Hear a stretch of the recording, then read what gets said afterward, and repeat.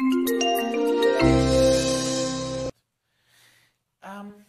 want to say a few words about a competitive advantage. As investors at Giverny, what kind of competitive advantage can we have? Well, first, I think it's three things: patience, humility, and rationality. Humility. I think we do believe that it's impossible to predict macroeconomic events, so we don't try to predict them. Also, one key element is to focus on your circle of competence and to know where the limits of that circle is. And thirdly, we want to recognize our mistakes when we do them and always strive to improve our stock selection process. A few words on the timing of purchases. Woody Allen said that 80% of success is showing up, and so that's one of the main reasons we always want to be invested in the stock market, because we believe that owning great companies, not trying to predict the stock market, is the key thing to be able to beat the index over the long run.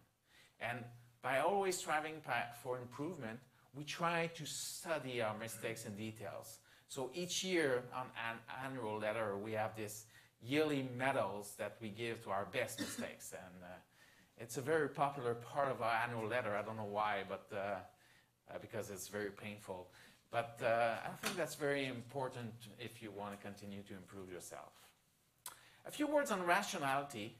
We try not to be affected when others make more money than us in stocks, because there's always fads, and we don't get into fads. So sometimes we'll be, different from what's going on in the very popular part of the stock market. But we try to be rational and say, well, if we don't really understand it, if we don't think that's a good area where our capital should be invested, we just stay away from it.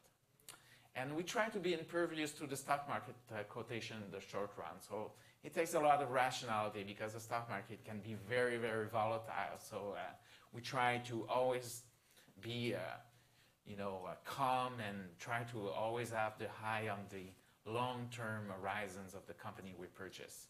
And we accept that we don't know the future, and we try to focus on part of the process that we can control. It's really to, like I said, to look for companies that we understand, that we believe, that have a competitive advantage. And we accept that we don't know exactly how things will work out, but if you own great companies with great managers, eventually you should be okay.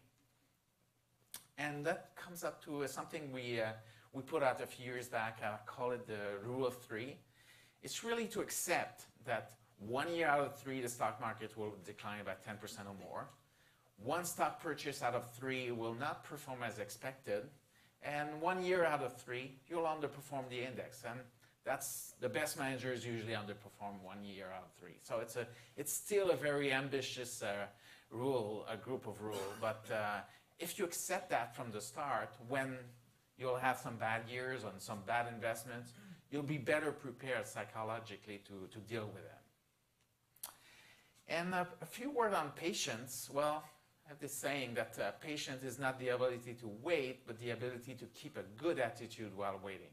So what's the good attitude in the investment world? It's really to focus on what's happening in the company, not what's happening to the stock. And that's sometimes a hard thing to do. But if you go back to the example of CarMax stock over the last decade has been quite volatile. It went down 25% a few times.